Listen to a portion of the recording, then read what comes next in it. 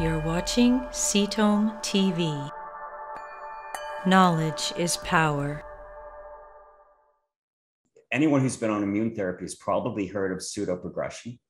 What pseudoprogression is when a person gets immunotherapy, what happens is these immune cells start copying themselves and rapidly reproducing inside of the tumor.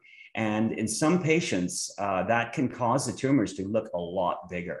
And so the immune cells are inside of the tumor, they're killing the tumor, and they're destroying it from the inside out, but they're causing it to look a lot bigger.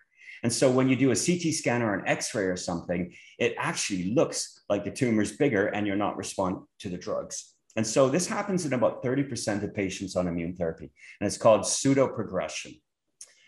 And so the problem with pseudoprogression, and it's still a problem to this day, is when they first came out with immune therapy drugs, doctors would see this, and then it would also see new tumors popping up.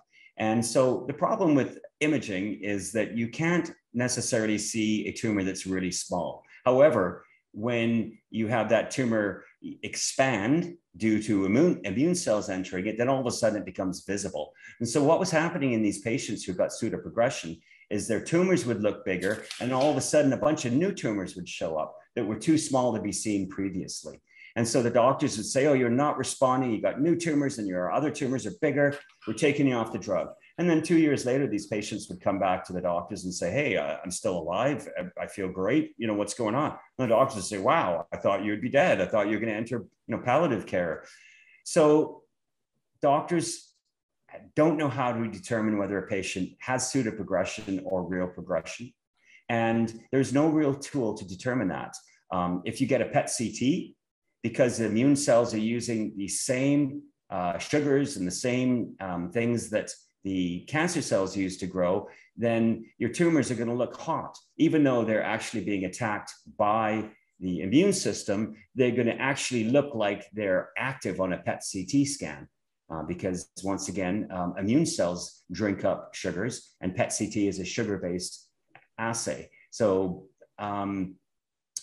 you can look like you have a very active tumor, you have high SUV, but really it's a dead tumor, and it's your immune cells that are causing the SUV activity.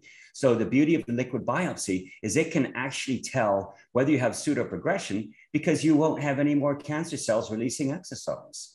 And that's the way to determine whether you have pseudoprogression or not. Thank you for watching Cetome TV. Subscribe below and stay informed.